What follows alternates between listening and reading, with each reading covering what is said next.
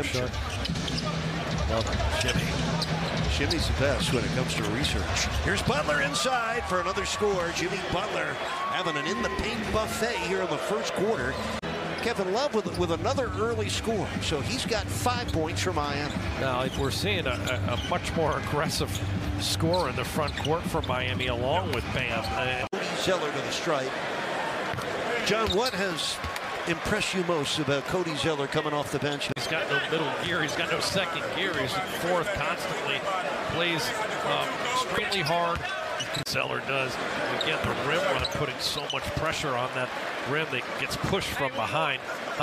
Lineup that the Sixers have on the floor right now. Doc Rivers really going small, trying to play a little bit of small ball against Miami here, and Cody Zeller need to communicate more effectively on those side pick and roll, high pick and rolls. Oh, Jalen McDaniels picking the pocket of Oladipo. Oh, he tried to seal it with a slam. Pouring it on right now, just playing at a different level. 29 points off their bench to 17 faster. They seem to be thriving with more of a ball movement versus isolation game. They're having fun playing the game right now. Jalen McDaniels was trying to jam it.